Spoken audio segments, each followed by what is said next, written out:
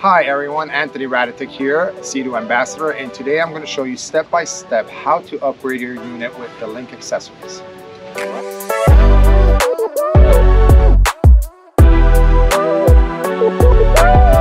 So we're going to start off with the Fuel Caddy. First thing we're going to do is we're going to raise the LinQ anchor points in the up lock position. We're going to take the Fuel Caddy LinQ tab that's on the bottom.